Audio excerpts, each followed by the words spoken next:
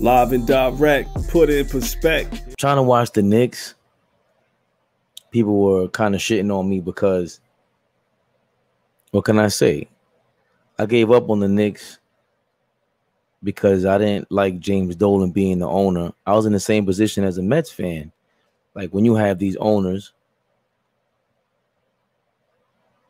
if they're running a corporation and you're supporting them and you keep supporting them just by talking about them, even watching them on television, at the bar, wherever it is, that's sponsoring them in some sort of way.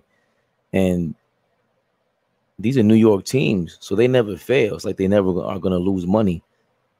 They're too big to fail. So with the Knicks, they were in that position. And you know, what I always mention is that James Dolan, he knows that the Knicks, I mean, this is the #1 value franchise at times, which is insane because they haven't won in my entire lifetime. They haven't been respectable in about 8 or 9 years. And that was for a 1 or 2 year span. It's been 1 or 2 years in the last 20 that they've been respectable. From the top to bottom, I'm saying. Like, it's important if you're a parent and you're not playing your role at home, what happens? You know, in politics is similar, where I feel like there's too many old people who are running the government. Something has to happen. Something has to change. And the Knicks look like they have changed. And you have to tip your cap to them. I mean, they're the lowest salary cap in the league. They're in position to sign whoever they want. I don't know if they're going to be a desired place for any superstar, but it starts with something like this: lowest salary cap, and then you're being competitive and competent. And then you have your superstar player or your best player, who is your star. He became an all-star, and they're thriving. That's all you ever want to see. And if you have a general manager who's showing he's skilled and shrewd, that's all you could really ask for. So Julius Randle is doing great. The latest for him, from what I've noticed, what I like is the obvious. He's jumped up in every category, and that's great.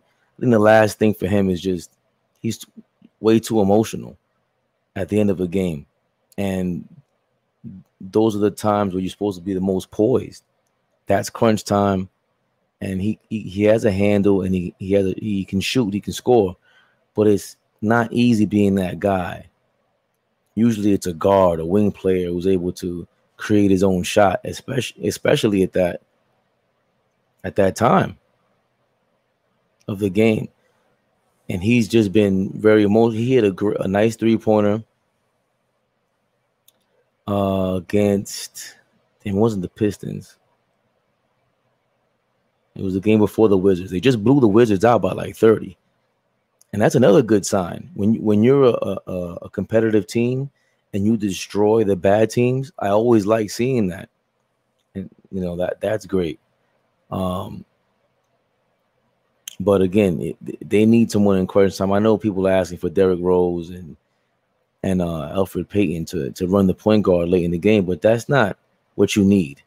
I mean, that's serviceable and that's okay for now. But in the next couple of years, you can't have that. You're not looking for Derrick Rose to be your answer in the next 3 or 4 years. Julius Randle entering his physical prime. And RJ Barrett looks like he can be a monster too. So the Knicks are missing a point guard, and they're missing, I mean, Mitchell Robinson can be a great come up as well.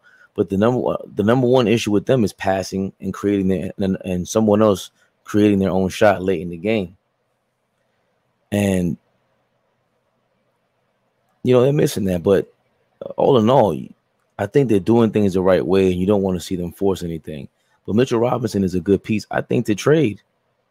You know, you never know. I just think if you can get someone who's 3-and-D, he's great defensively. He can cover a lot of ground. I don't expect Nerlens Noel to be, you know, he's up in the air. That's a question mark. His health has always been an issue.